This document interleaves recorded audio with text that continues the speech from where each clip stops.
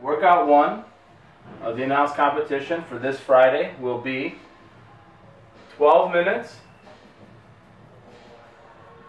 to establish a 1 rep max back squat for the fitness group, 1 rep max front squat for the performance group, and 1 rep max overhead squat for the competition group. Okay?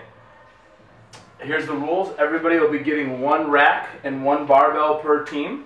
Okay? Everybody will have to work off 1 rack. Each team will have 8 45 plates, 2 25 plates, 2 15s, 2 10s, and 2 5s. And the last stipulation of this all is that the weight cannot go down once it's been attempted. So you guys need to figure out as a team how you're going to build up in weight, because everybody's going to try to hopefully get a score, and nobody can go back down if they miss one of the lifts. So 1 rep max back squat, 1 rep max front squat, 1 rep max overhead squat, and that's how that first one's going to work. Okay? Workout 2.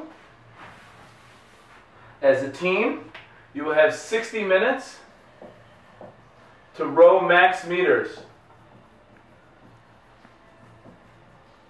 Okay? Everybody has to switch every 1,000 meters. And as a way to make this a little bit more even, for every female 1,000-meter row, we're going to add 150 meters just onto that, just to kind of even out between the men and the women. And we will also have a way to equalize the weights for the first workout as well. Workout 3 is a chipper for time. 200 deadlifts. The weight is 195 and 125. 200 bar facing burpees. And 200 wall ball.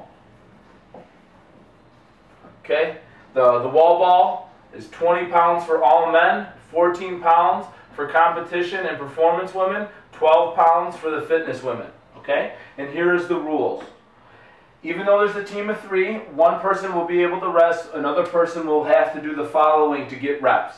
For the deadlift, somebody must be holding their barbell in full extension of the deadlift for everybody else's reps to count.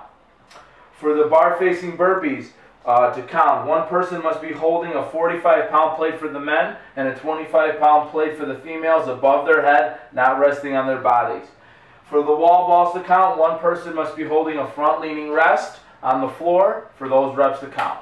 So these workouts this year involve a little bit more strategy than last year. They involve a little bit more planning, and that's why we're announcing all 3 right now, in case you guys want to practice, because all these dates are already presented, so you have time to work on them. Really make sure you understand the rules of everything. Make sure that for this week, this Friday, the weight cannot go down. So if I open up at a 225-pound overhead squat for my team, and I can't go down in weight for anybody else. So make sure you plan properly for that. The 1K row, make sure you guys plan how you're going to be doing this, just in case transition times, not everybody might not be able to do every row evenly.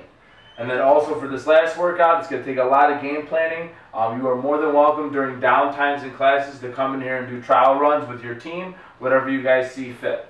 We'll see you guys Friday. We have 7:30 start time. I'd like for everybody to get here around 6:30 to start warming up. I have somebody from Rosti coming in to work with everybody on some extra squat mobility. So make sure to get here early enough that you could do that. We'll run in a couple heats, and then we'll have a barbecue after.